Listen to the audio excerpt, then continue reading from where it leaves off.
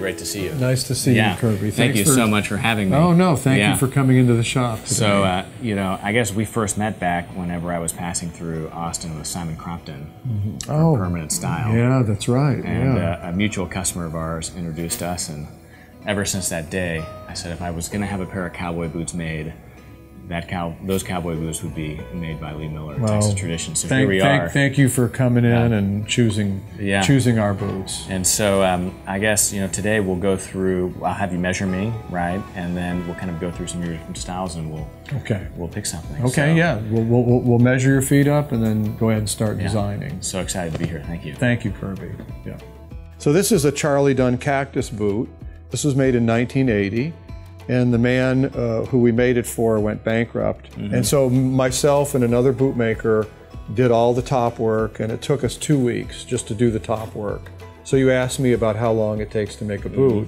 So you have a design like this. There's 2,000 knots in this boot. So we had to tie 2,000 knots. And you're doing that by hand? Correct, yeah. So Would you still do that by hand? Well, we've changed the design, so there's no longer 2,000 knots. But it's just brutal.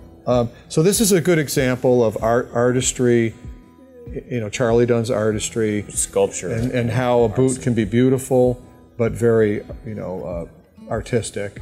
This is, Charlie was known for his rose design, and this is his pinched rose border.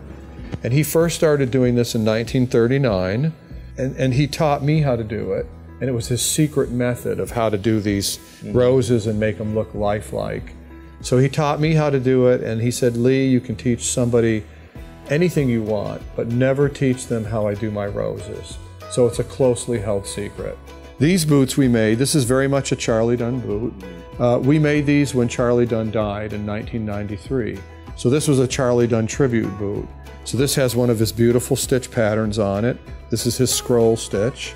This is a boot very much Charlie Dunn would have made. So we made these in his honor, and everybody who was working here at the time signed them. So they've never left the boot shop. They don't fit anybody. We just made them in a certain size. Yeah, they really turned out. So this is French calf. You've got this beautiful 3/4 inch box toe, and you've got a nice, beautiful heel. So it's very much a Charlie Dunn boot. Charlie was famous for his American Eagle. And although this is my version of Charlie Dunn's American Eagle design, it's basically the same thing. So I made these, I think, in 2000. And these are French calf, and they have that beautiful box toe that we talk about with that nice, beautiful slant. And then they've got an old tongue pattern from 1940. But this is a Charlie Dunn Eagle. You see it's got the little stars on the shield. And then this is the same gentleman. This is also 2000. And these are made out of, I believe this is crocodile. And I love fancy stitching, and I love all these historical stitch patterns. And I love. Where do you find these? I mean, these are something. I mean, this is the kind of thing where you just pour through books, and you look at everything you can see to find old historical designs. And my greatest love is to find them and to bring them back to life. Like these diamonds and the stars. I did that in 1985. And I just kind of dreamed, I actually kind of dreamed it up and just put it together, but it's a historical kind of thing.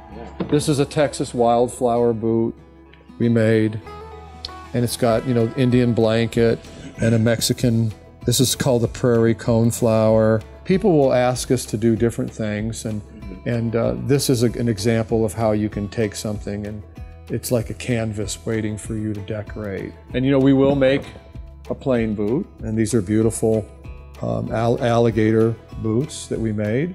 So the customer dictates, you know, the heel, the toe.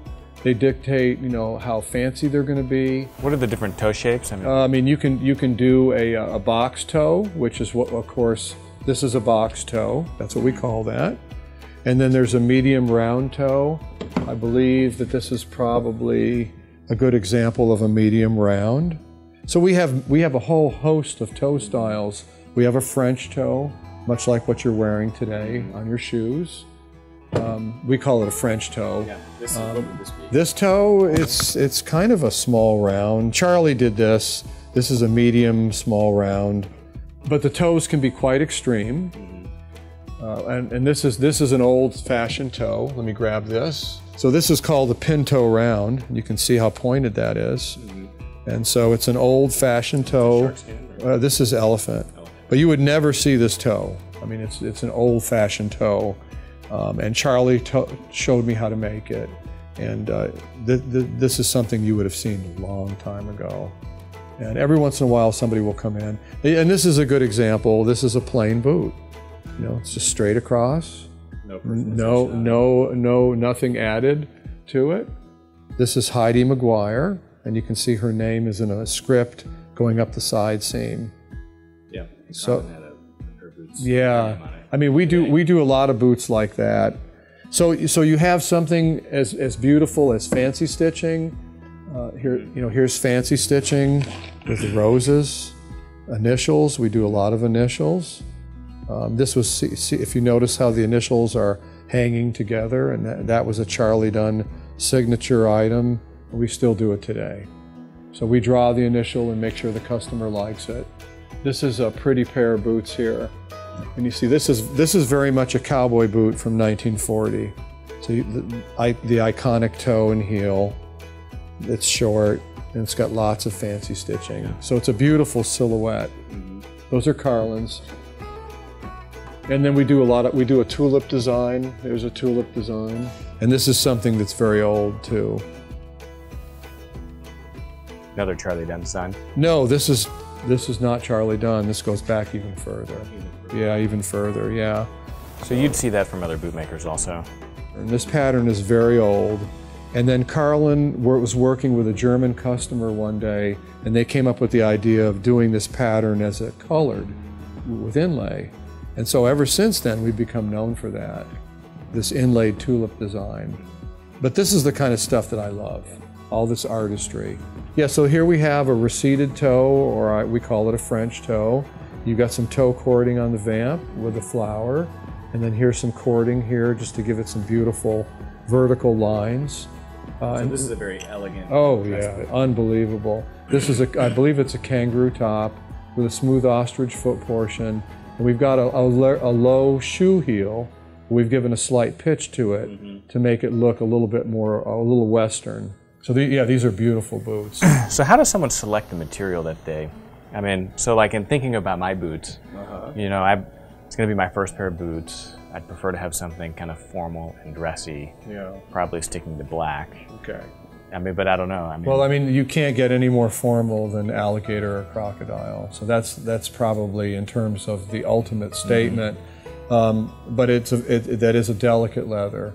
So you could do something out of kangaroo, a black kangaroo boot. It would be very beautiful, very formal, elegant. What about like an ostrich, a smooth ostrich? Smooth ostrich, I think is beautiful.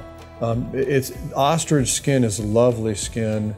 It's very soft, very comfortable, very durable. So one of the few exotics, or maybe the only exotic, that has all those characteristics. And then if you don't like the quill bumps, the smooth ostrich is a good example. And those are smooth ostrich. And I personally love smooth ostrich. I think it makes a beautiful boot. So for you, Kirby, you could do a smooth ostrich vamp and maybe a kangaroo top. And then you just have to ask yourself, do you want to go with minimal stitching? Do you like the look of a plain top? Some of the questions you're going to have to ask yourself is regarding the scallop. Like, this is the scallop of the boot, and the deeper the cut, the looser it is on your leg. The shallower the cut, the dressier it is. And so you're going to have to ask yourself, what kind of a scallop do you want? Yeah. And so that some of it is style and some of it is function. And then we're gonna have to discuss toe shape. So I'd probably prefer like a kind of a softer round or almond toe. Okay. We'll look at different examples and try and narrow it up. And then in terms of heel height, the taller heel, of course, is more stylish, but it's a little bit more brutal to wear. Really? So you might want something a little bit lower with a little bit of pitch. Yeah, but still something that's like Cowboy. Oh, yeah. So at what point, I guess I'd talk to Carlin about that. Yeah, we'll discuss all of those things. And if it was me, I would do a leather sole with wooden pegs in the shank. Yep. You know, and that would make a great boot. And so if you did smooth ostrich, you could go ahead and leave the 4-part plain, or you could go ahead and add a wingtip or cording. Probably do cording to keep it, you know, again. Give it a Western flair. Yeah, I mean, I want a little bit of a, I mean, I want it to represent your work, right? So I want it to be identifiable. Okay. And, you know, I'm not trying to have a dress shoe made as a boot. I know. You know, I want you want a cowboy boot. Cowboy boot. And we'll steer you in the right direction. You know. Yeah. I'm Kirby Allison, founder of the Hanger Project, and we love helping the well-dressed take care of their wardrobes. Thanks for joining us today here at Texas Traditions. I hope you enjoyed learning about Lee Miller. If you have any questions about what you saw in the video today, feel free to ask them in the comments section below. I enjoy getting back to all those questions personally. Most importantly, if you enjoyed the video, let us know. Give us the thumbs up or subscribe to our YouTube channel so you can receive future notifications.